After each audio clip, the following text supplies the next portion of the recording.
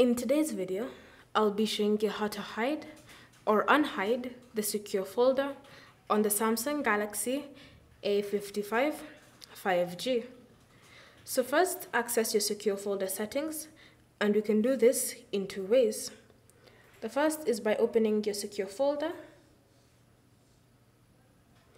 and then from here, tap on the three dots and select Settings.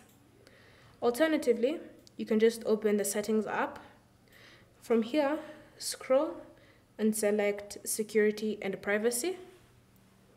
And then, from here, look for the option More Security Settings and tap on Secure Folder. Enter in the lock type, and in your secure folder settings, you should see the option Add Secure Folder to App Screen. So tap on it to turn it off, and then confirm that you wish to hide it. So now, when you access your app screen, you can no longer see the secure folder. To access it, just go back to Settings, Security and Privacy, More Security Settings, tap on Secure Folder, then you can access it from there.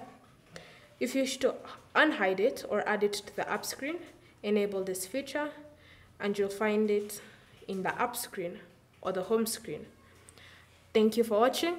If you have any questions or comments, leave them down below and we'll get back to you.